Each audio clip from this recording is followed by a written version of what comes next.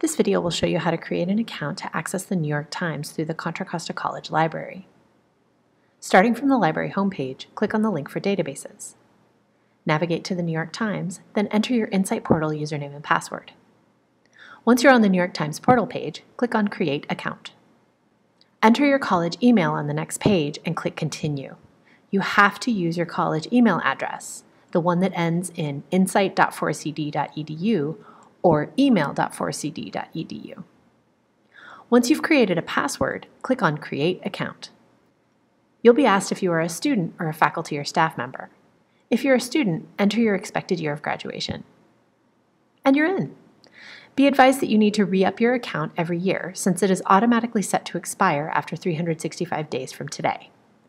All you need to do is come back to this New York Times portal page, but instead you want to click on Login instead of Create Account. Happy reading!